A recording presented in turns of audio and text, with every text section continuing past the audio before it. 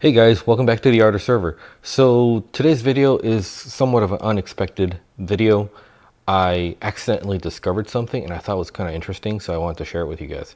All right, so we're looking at the flash system, which is the system that I use to flash all the HBA cards that you guys find in my store. And this is an older Xeon Westmere system, and I use the system because it has a lot of PCIe slots and allows me to process a lot of HBA cards simultaneously.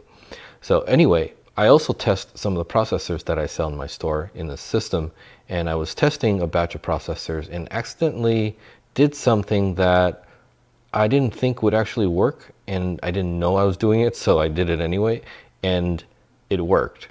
And it was just kind of strange and unexpected and kind of contrary to what I've learned in the past. And so I just want to share this with you. All right, so over here I have two processors. This one is an Xeon E5630. This is a 4-core, 8-thread CPU. And over here it's a Xeon L5640 CPU. And this is a 6-core, 12-thread CPU. This is actually one of my favorite CPUs for this generation of machine because it's one of the lower powered ones. And really, if you needed more compute power, I'd highly recommend that you just upgrade to a newer, more modern platform. The Westmere generation is kind of getting really old and not as energy efficient when it comes to high performance compute. But it's still, somewhat usable. It's fine for a home lab or a starter lab. They're very, very affordable platforms these days. But okay, so this is a 6-core, 12-thread, 60-watt TDP CPU, and this is a 4-core, 8-thread, 80-watt TDP CPU. And they don't even support the same memory speeds. This supports up to 1333. This does not. And I accidentally put them both in the system and then booted up. And it seems to kind of work. So I just wanted to kind of show you that today. Let me set the camera up. I'm going to go ahead and install these CPUs again, and we'll boot it up. And I'll show you kind of what I discovered, and we'll check out a few other things too. All right, guys, I'm going to start with removing the socket covers. Get those out of the way. All right, so the first processor is this guy right here. So that is the L5640, and I'm going to put that in the first socket.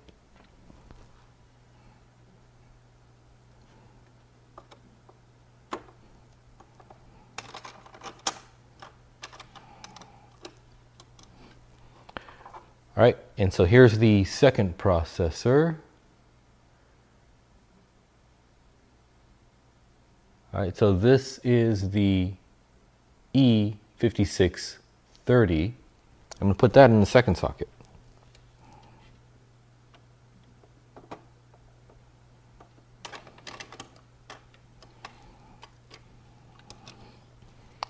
All right, so let's get some CPU coolers on here. I've been using these graphite sheets for the, I guess, in replacement of thermal paste, just because they don't require any cleanup, and I just reuse them so I don't waste a lot of thermal paste just testing stuff out.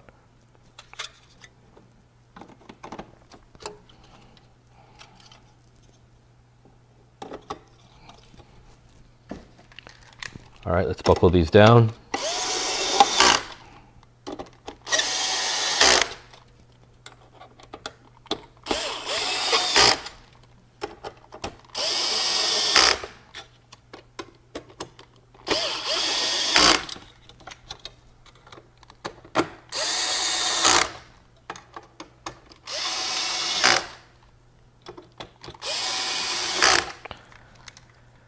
And plug in the power. All right, so I'm gonna get on the virtual console and we'll boot this guy up and show you what it looks like with these two different processors in the system. All right guys, I'm logged into the IPMI interface here, and so let's go ahead and power this machine on.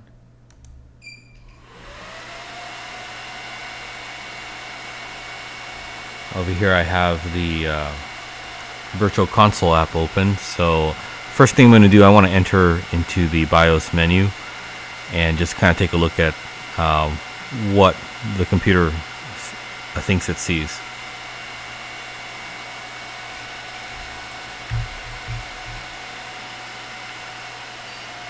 Alright, let me go ahead and just minimize this. I don't think I have a way to make the screen any bigger, but I'll try to maybe magnify it in post. But yeah, so you can see in the middle it says that the CPU is an L5640. We know only one of them is the L5640, and clock speed is 2.26 gigahertz, so that's correct for the L5640. And physical count is 2, so it does detect that there are 2 CPUs in there. And the logical count is 20, so that's kind of interesting. So remember, the L5640 is a 6-core 12-thread, and the E5630 is a 4-core 8-thread. So if you add the 8 and the 12, you get to 20. So it's detecting the number of cores correctly. One thing I want to check, I don't know if there is a place where I can see this. Okay, so current memory frequency you'll see is 1066. So normally, if it's just the L5640, which supports 1333 megahertz memory speeds, and the modules, the DIMM modules in there support that, and normally if it wasn't in this configuration, it would boot up with 1333 megahertz. So it's taking the 1066, which is the maximum supported frequency, memory frequency for the E5630. So it seems like it's taking the lowest common denominator between the L5640 and the E5630 in that case. QPI, they both support the same QPI speed, so that seems to be okay. I guess I don't know if I want to try this, but I have a way to force it to 1333 if I wanted to, but I think I'll kind of leave that alone. Let's boot up the system and see what the OS sees in this.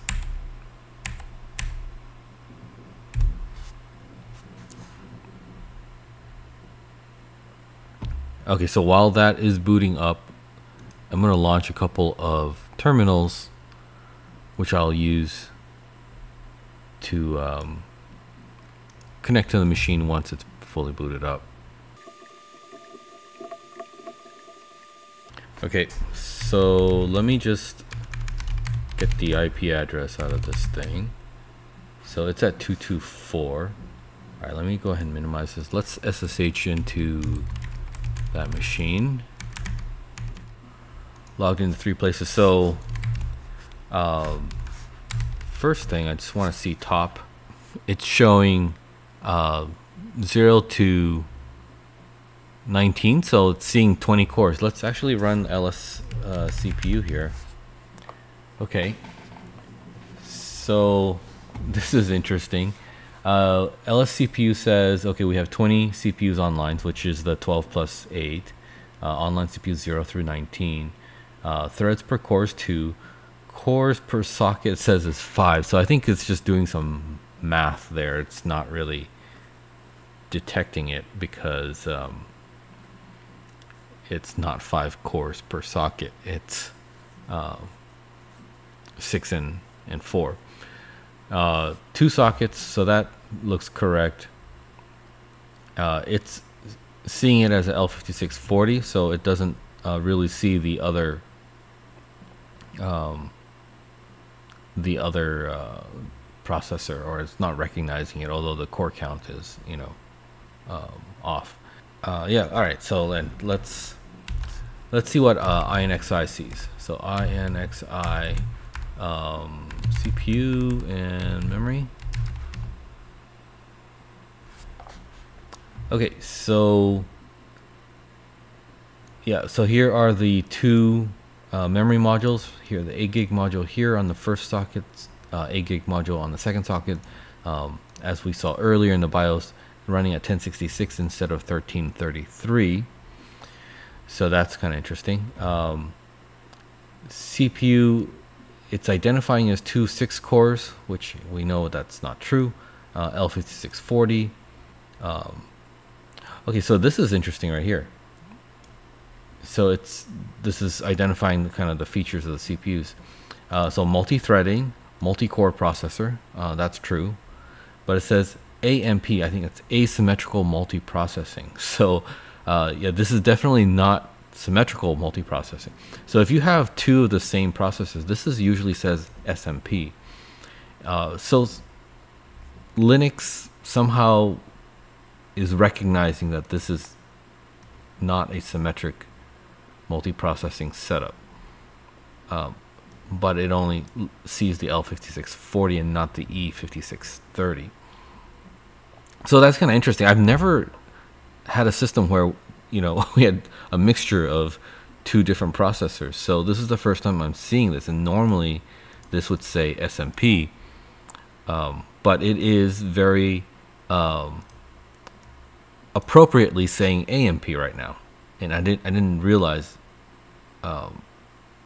it would do that. So that's kind of interesting. Let's see, speed is minimum 1.6 to 2.26. So I think that is the base frequency of the L5640. The base frequency of the E5630 is actually higher. So it seems like it's taking the lowest common denominator of, you know what, let's look at the, I think I can look at, yeah, so I can see the core frequencies here. Let me run this.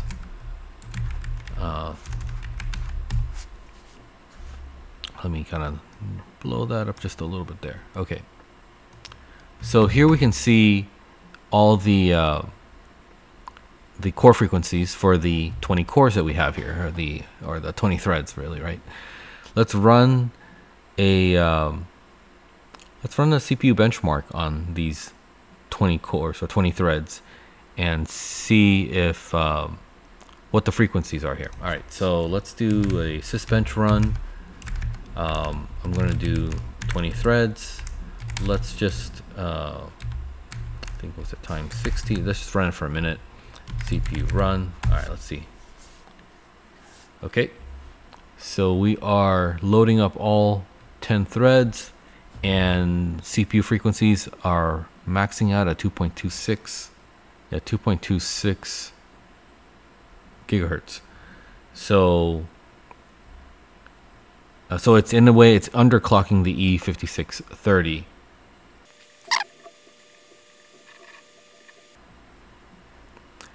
All right, so benchmark is done, and the CPU clocks are back down to 1.6 gigahertz in most cases here. Yeah, so anyway, I just thought this was kind of interesting. I didn't realize that you could do this, that this was actually possible. Honestly, my understanding was that if you had two different processors, that it would just, you know, wouldn't work, it wouldn't post. I think that's the case for the more modern systems. I'm pretty sure for Sandy Bridge and Ivy Bridge, I've mistakenly mixed up different processors, and basically the system just wouldn't boot. In this case, it seems like it's possible. Now, I don't know if this is maybe particular to this is a Supermicro motherboard, so you know, maybe this doesn't work on all systems of this generation. I don't know. So actually, you know, I know a lot of you guys have an R710 out there, or maybe some other older servers of this generation. Just kind of curious if you have a couple different CPUs lying around for that system. You know, maybe give it a try and let me know. Leave a comment down below and let me know how it went. You know, if it worked or if it didn't work. This is kind of a little unexpected for me, and so I just thought it was kind of interesting and wanted to share this with you guys. I'm actually kind of surprised that in inxi it actually identifies this as AMP, meaning asymmetric multi-processing. So, you know, there's some logic in there that was designed to recognize this type of situation, which, you know, I thought would be pretty rare. So it's just interesting that at least that utility seems to recognize that. And I'm just, you know, still surprised that it sees 20 threads at the 12 plus 8. You know, that's really interesting. Alright guys, that's it for today's video. If you like this video, make sure to give it a like. And if you're new to this channel and you like this sort of stuff, consider subscribing to the channel and hit that notification bell so you don't miss my videos. Also, if you want to support my channel, go check out my eBay store. I'll leave a link down in the video description. I've got the best selection of pre-flashed IT mode HBA SAS controllers for your TrueNAS, ZFS, or Unraid server builds. Alright guys, that's it for today. Thank you very much for watching and have a great day. Bye-bye.